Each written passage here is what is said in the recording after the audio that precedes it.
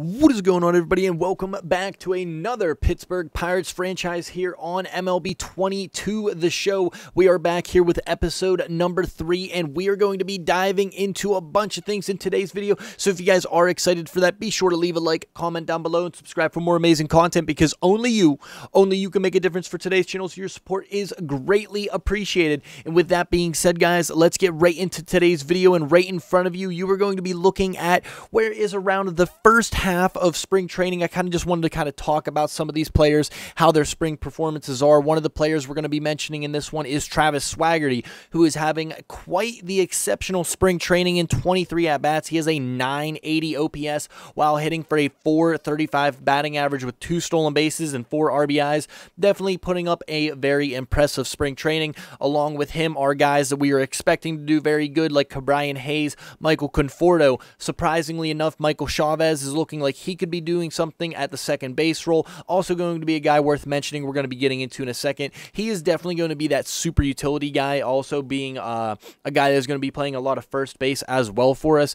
Andrew McCutchen, of course, having a nice spring training as well. Roberto Perez is striking out a lot, but able to produce a lot of power from that catching spot. So even if he is only hitting a 222 average, if he can keep that OPS at that 811 or even a little bit higher than that, I'm going to kind of take that as a win for that. And then a couple other guys to be mentioning that are having quite a pretty good spring so far is Tucupita Marcano, one of the guys that the Pirates got in the Adam Frazier trade last year with the San Diego Padres. And that also included another player in Jack Sawinski, who is also having a very nice spring training with the Pirates. So far, a 748 OPS with a 250 batting average. Sawinski definitely one of the guys that needs to kind of make a little more of a leap if we want to see him at the major league level. But that is not exactly what today's video is going to be talking about. We are going to be talking about the Pirates and how we are performing, but we are definitely going to be planning on talking about how we are going to be making moves in this team to build. And one of those things that we did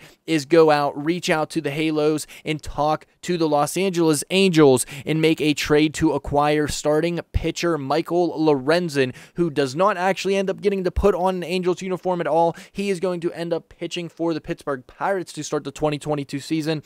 And we also end up getting one of their former top prospects and a guy that is definitely starting to hopefully pan out in 22-year-old Joe Adell, the outfielder from Adell. The Pirates ended up giving up 3 players in this trade. One of them was starting pitcher Mitch Keller, which I think is kind of a fair guy to kind of start giving up on. I personally, in this franchise, thought that it was a good time to give up on Mitch Keller and move on. So we ended up sending him while the little bit of potential was there. Cole Tucker, definitely kind of same thing with Mitch Keller, really wasn't panning out in the big league, so we wanted to make a move and maybe get some guys that were a little more upside and upbringing. We also ended up sending Greg Allen, who's again not going to be putting on a Pittsburgh Pirates uniform. He is going to be finding himself playing in the outfield with Mike Trout. But it is worth mentioning that some of the guys that we got, one of them is Michael Lorenzen. I want to kind of take a second to talk about Michael Lorenzen. This is a guy that is a pretty solid pitcher, does not allow a lot of home runs, has some nasty break on his pitches, has a good mix of fastballs with a cutter and a fastball.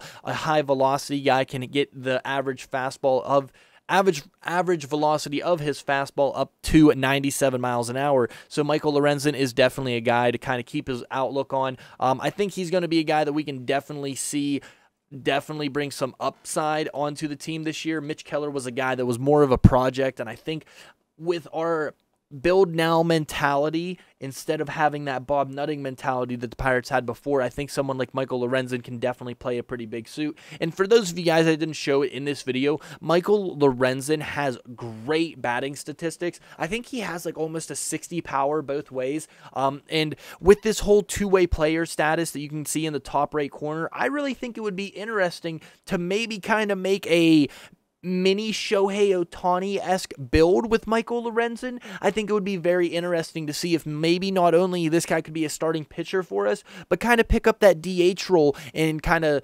institute that and maybe bring that along the league a little bit more. But Michael Lorenzen is definitely a guy that I'm very excited to see what we can do in a major league uniform. Moving on to another big upside that I think we got in this trade was getting a potential 22-year-old in Joe Adell. He is a right fielder, but I do kind of see this guy maybe moving himself a little bit more to the center field role. The fielding is definitely not there, but he is very speedy. The plus side on this guy is he does have some nice pop against the lefties. I think this is going to complement a lot of the bats that we struggle. I do expect him to maybe even get a lot of DH attempts at the major league level. If he performs well, he is more than likely going to start out in the minor leagues, probably at the AAA level, to really see how he performs. A lot of the other guys in spring training are definitely going to be earning a little more of a chance at the major league level to start, but I do expect Jo Adell to definitely be pushing into a Pittsburgh Pirates uniform around spring training.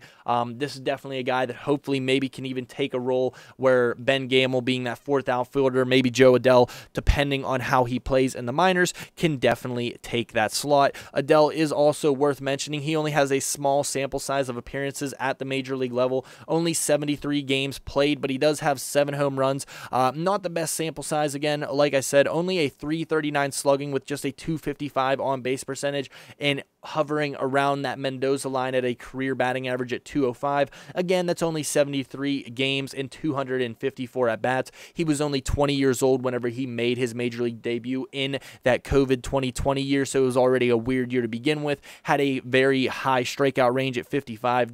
Definitely kind of known for striking out a lot at the major league level, so hopefully we can take that into the minor leagues and kind of neutralize that and shut that down for him, and I think we could have a really nice product in Jo Adell. Moving on to the next move the Pirates made. And without breaking the bank and getting too crazy, the Pirates end up getting another nice acquisition in a starting pitcher again in Jesus Luzardo from the Miami Marlins. You guys can say what you want about this trade, but I think this is a very nice step in the right direction for the Pittsburgh Pirates. We ended up sending over Jared Eichhoff and Josh Van Meter to the Miami Marlins. I think they're kind of a little more suited. Eichhoff is going to be more along the lines of that bottom echelon of the starting rotation for them. He definitely would have probably found a home with the Pittsburgh Pirates, but I'm not really looking for a guy that is going to be a one-year rental. I'm looking for guys that are going to be ready to pitch at the major league level that we are going to be able to control for a good while into their contract. I want to have guys that we can build in,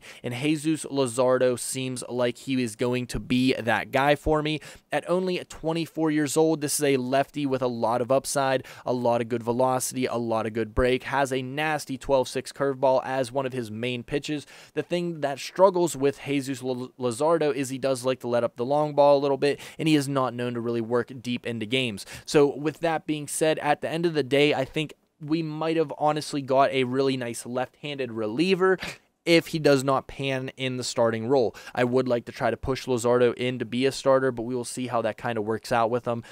Again, being 24 years old, B potential, I think this is a guy that could really develop, and maybe by 27 years old, you could see this guy hit that 80 overall maybe and be a nice middle of the rotation guy. I'm not expecting him to be an ace. I'm not expecting him to be competing with the best, but I am hoping that he can definitely turn himself into a nice middle of the rotation piece for this Pittsburgh Pirates staff to come. Looking at his general stats, he is not the worst pitcher, but it definitely could be a little bit better.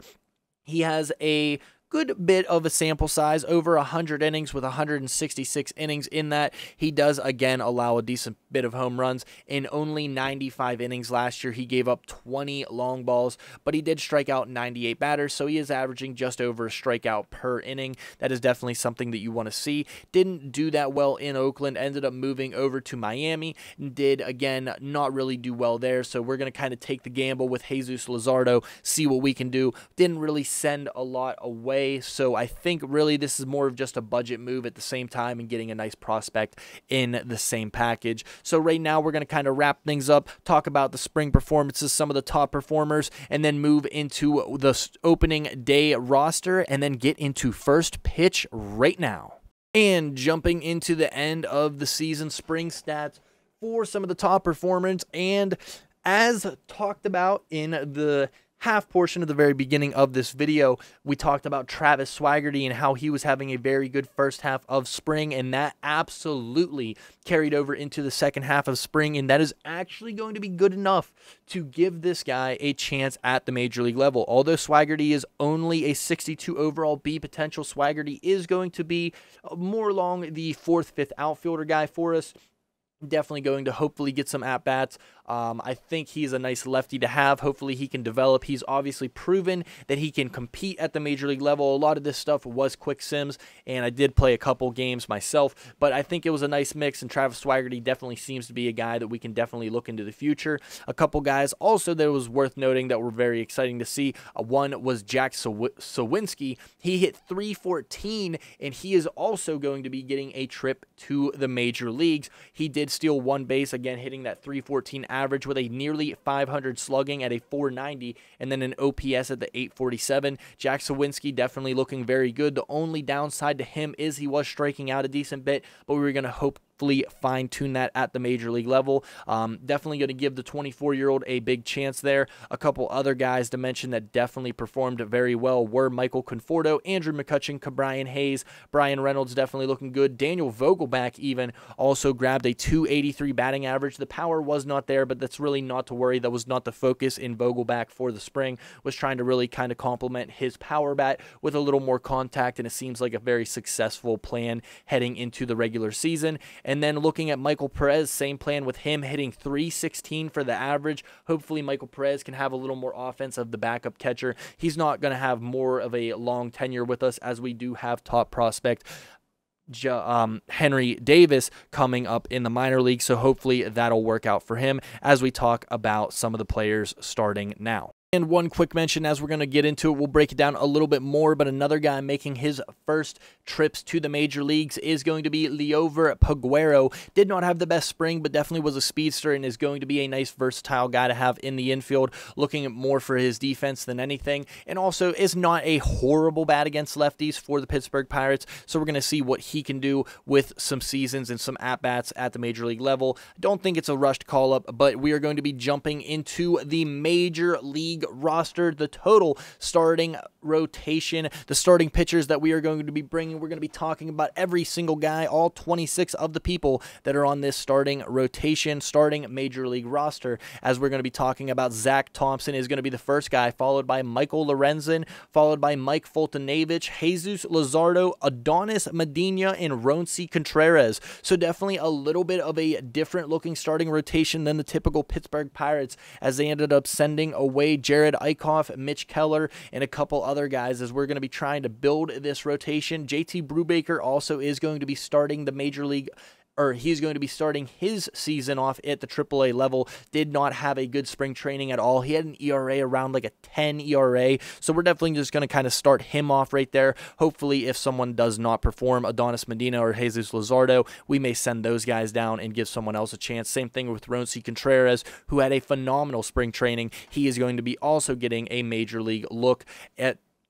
to start the season, as he was not the best. Trevor Rosenthal is going to be the first guy we're going to be talking about as far as the bullpen, as he is the first guy. Did not have the best spring training, but we're looking to have Trevor Rosenthal, who posted a very solid season with the San Diego Padres last year, into our bullpen as well. He is not going to be the closer, but more of a setup role. Also bringing back Richard Rodriguez from the Atlanta Braves, signed him as a free agent as well. Additions with Trevor Rosenthal, Heath Hembree, Chris Stratton, and Aaron Fletcher are also going to be part of that bullpen into this year. Not to mention that we are going to be bringing in the closer of David Bednar into this one. Bednar definitely going to be the main centerpiece of this bullpen as we move into the position players. And the first guy that we're going to be talking about is the catcher Roberto Perez, who, like we said, the low average in spring training, but he did produce a lot of power against the lefties, and definitely is going to be hopefully a nice addition to some power in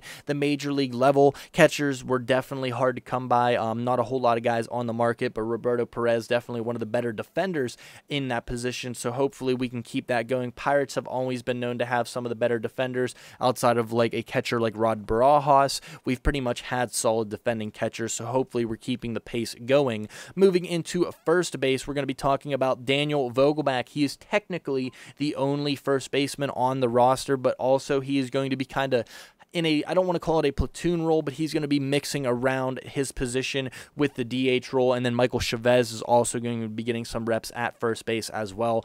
He is just not thrown in there. And I do know in the previous video, we also acquired Gavin Sheets from the Chicago White Sox. Sheets did not have a great spring training, so we are going to be starting him down at AAA along with another guy that we acquired in a trade in Drew Mendoza. So both of those guys that we got in those trades are going to be starting off in AAA. I think that's a good spot for them to kind of see where they stand. A little bit of a bigger sample size with Gavin Sheets at the major league level than Drew Mendoza, who is yet to appear. But I think Sheets definitely still just needs a couple more reps to kind of figure some things out and hopefully jump that average up a little bit at the AAA level. Moving over to second base, like we mentioned, Michael Chavez is going to be moving around a lot on this team. He's kind of that super utility guy that we're going to be messing with. So I'm expecting Tucupita Marcano to be getting a lot of reps this year at second base. If he does not pan out, we're going to have to try to move over with someone like Hoy Park or even Jaijuan Bay or Rodolfo Castro until we are fully ready for Nick Gonzalez to jump into the major league level. We did not see him at all in spring training, but he is definitely a guy that is high on our radar. We might have to DFA someone. I'm looking more along the lines of maybe someone like Rodolfo Castro, but I do kind of like him, so it depends. Maybe even Hoy Park might get DFA'd or packaged in a trade just to make room for Nick Gonzalez to get some room in the major leagues. So that is kind of the ideas with what second base is. The middle of this infield is definitely going to be congested and clogged, so we'll be talking about a lot of things. We even have O'Neal Cruz and Leovero Peguero at shortstop, which we will be getting into in 1 second. But as we are going to be talking about that, we're going to be talking about the hot corner, and that is in Ke'Bryan Hayes. He's the only third baseman on the roster. We're hoping that he can kind of get into a jump of things as we start off things in the major leagues. Ke'Bryan Hayes definitely had a little bit of an injury spike in the last season, but hopefully he can come to health and have a nice season for the Pirates in this one as we're moving into shortstops right now. And as previously mentioned before, we're going to be talking about the shortstops. The two on the charts right now are going to be some of the top prospects in baseball in O'Neal Cruz and Leovero Peguero. O'Neal Cruz did not start the major leagues with the Pirates to start opening day in the real Pittsburgh Pirates, but in this one, he is going to be starting with us. The guy that is hitting 116-mile-per-hour exit velocity doubles is going to be on the Pittsburgh Pirates. Definitely looking like a very good guy. Already 71 overall, 23-year-old with 73 speed, 60 contact, 53 contact against lefties, and then a very balanced power echelon at a 60 against righties, 58 against lefties, and then a vision nearly at 60 as well. So nearly 60s or higher pretty much in every single stat for the guy. Looking very good. Leovero Peguero as well, going to hopefully be turning things around at the major league level. Spring training again for him was a little bit slow, but I do like his defense and I do like the potential that he can bring. Peguero might be a guy that will probably be getting some opportunities for the next couple years, and honestly, if I'm going to be true with my fans here, it will probably be a guy that we might end up trading if we can't find anyone else out, just because we did got people that we drafted like Bubba Chandler, who I'm very interested to see at the major leagues as well, as you can see him at the depth charts there. So we are going to be talking about the next position, and that is left field, and we brought him home, as you guys found out in episode number 1. Andrew McCutchen is going to be the left fielder, a little bit of DH, a little bit of wherever we need him, even center field on the days that Brian Reynolds needs off. But Andrew McCutchen is back, and right with him is going to be first-time major leaguers. Getting his major league debut on opening day is going to be Jack Sawinski, the 23-year-old recently acquired from the San Diego Padres, like we mentioned before in that Adam Frazier trade, is now going to be at the major league, so hoping to have a good start out of him as we're going to be moving into center field now. And of course, the man to lock down the position is Brian Reynolds, but knocking at the door is going to be 24-year-old Travis Swaggerty, who posted the best spring training out of any Pirate on the roster, also with about the most at-bats as well. So Swaggerty definitely A lot of talk around his name. Hopefully he can perform well. 24 years old. If anything, might be a guy that we can move around in the outfield. But we have Conforto over at right, so I'm looking Swaggerty probably will be the left fielder of the future in the coming years as we're finding that position to kind of fill out. As we move into right field, talking about the guy Michael Conforto in right field on that 3-year, $6 million per year contract with the Pittsburgh Pirates, is going to be the mainline right fielder, hoping to produce some power for the Pirates in right field. Ben Gamel is also going to be at that position. The 29-year-old re-signed with the Pirates for another year. Ben the Camel Gamel looking to return to the 4-1-2. And then one more guy that I did want to mention in this one is Joe Adell. Again, is going to be starting at AAA. Recently acquired from the Angels. The potential 22-year-old may be another outfield of the future for the Pirates if he pans out. A couple guys that we're going to be talking about at the AAA level. We mentioned Joe Adell, but Matt Frazier, Hoy Park, Gavin Sheets, Carter Benz, JT Brubaker, Nick Gonzalez, Jamie Ritchie, Anthony Banda, and Austin Price are some of the top guys to mention in the AAA roster. Not too many of those guys really are going to be getting too many reps. Matt Frazier may get some opportunity. Hoy Park as well. Gavin Sheets, Carter Benz, it's slim, but there is a potential that he gets called up if injuries do kind of happen at the catcher spot, which they are pretty common to happen. JT Brubaker, if we have some starting pitcher struggles at the beginning of the season. Nick Gonzalez would be a guy that we're hoping to start at the major leagues come around, I would say, the All-Star break. I would expect seeing Nick Gonzalez. Jamie Ritchie, kind of same thing with Carter Benz. Anthony Banda and Austin Price, unlikely, but again, if injuries do pertain, we may call them up to the major leagues as well. So as we get to the end of this video, ladies and gentlemen, we are going to just take a final look as this depth chart. We are excited to be getting into opening day as we are moments away from first pitch, but that is going to be it for today's video. We are going to be heading into the next video having games 1, 2, and 3 against the St. Louis Cardinals. So if you guys are excited for that, be sure to leave a like, comment down below, and subscribe for more amazing content, because only you can make a difference for today's channel. So your support is greatly appreciated. And with that being said, guys, I will see you all in the next one. Bye-bye.